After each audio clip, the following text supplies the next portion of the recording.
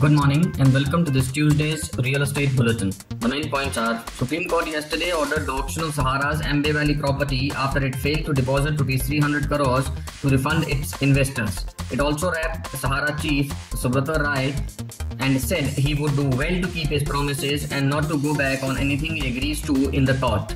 It was referring to Roy's understandings to court earlier regarding repayment of Rs 25,000 crores to investors through SEBI.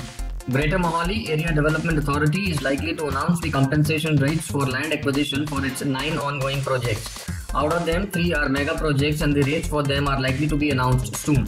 The authority will announce the awards for the land acquired for the mega projects like mega townships in Sector 105, 106, 108, 109 and 110 at Raipur Kala, Dhol, Mojpur and Bhago Majra villages by acquiring 44.96 acres of land.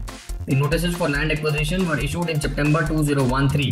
It is after 3 years that the awards for the acquisition of land will be announced. This has also delayed the mega projects. After it tested waters in Asian property markets of Sri Lanka and Maldives, Tata Housing Development Company is venturing into the East African property market with its mixed-use projects in Kenya and Tanzania spread over 70 acres. The Tata Group company is working on a plan to set up an investment platform worth $200 million for its projects in overseas markets. Currently, it is in advanced talks with private equity players for the same.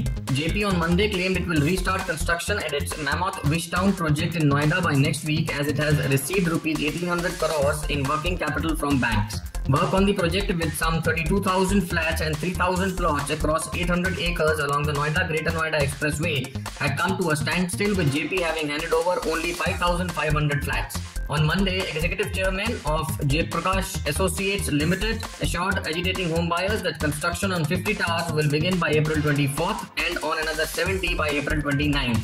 There are 305 towers in Wishtown, 250 of which are incomplete.